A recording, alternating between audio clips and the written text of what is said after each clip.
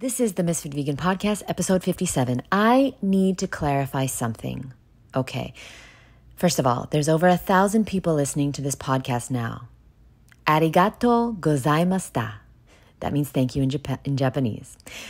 Basically, I want to say thank you, but I need to clarify something because I have a feeling that not everyone here is vegan. This is going to be short. Don't skip it, boo. This is going to be short, 5 minutes or less. There is no way to be healthy if you're not vegan. Let me explain. When we hurt animals, I know I just did a excerpt from the book and we talked about lions killing in nature. Okay, we are not lions, boo-boo. When we kill animals, it kills us. When we hurt animals, it hurts us. When we torture animals, it tortures us, whether we know it or not, consciously or subconsciously. When we cause pain, we get pain. We feel pain. Energy never dies. And the emotional state that animal died in remains on forever in its tissue. When you eat a dead animal's body part, you will suffer physically, emotionally, mentally, spiritually. All the lees, okay? So don't even you dare try and message me, which is what happened. Somebody asked me if they could eat something from a dead animal's body part and still be healthy.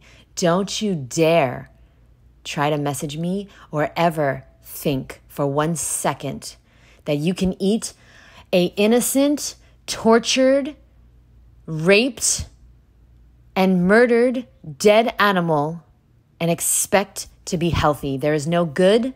There is no health. There is nothing of value, nothing good that comes from eating animals. Not their body parts, not their byproducts, not their periods, not their fucking birthing fluids. Nothing. Nada. Can you be healthy and eat cooked food? Of course. Of course. Can you be healthy and eat processed food sometimes? Yeah. Hell yeah. Bro, you don't have to be perfect. But you have to accept and respect the law of the universe. So shall you sow, so shall you reap. I think I fucked that up. You reap what you motherfucking sow, bitch.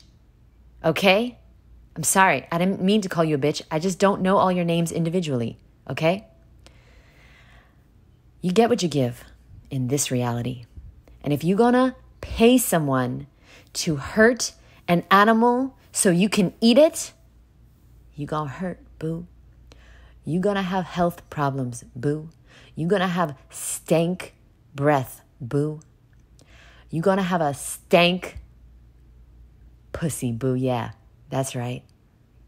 I'm keeping it real today because you really need to know what the fuck you are doing in this world, not just to your body, because I don't give a fuck what you do to your own body. The problem is, that's why I don't care if you eat processed food. I'll buy you, boo, I will buy you vegan processed food. But I will never, ever, ever buy you a dead animal's body part. Ever. I will not support it. I will not buy it for you. I'm disgusted that you think you can possibly be healthy and support that.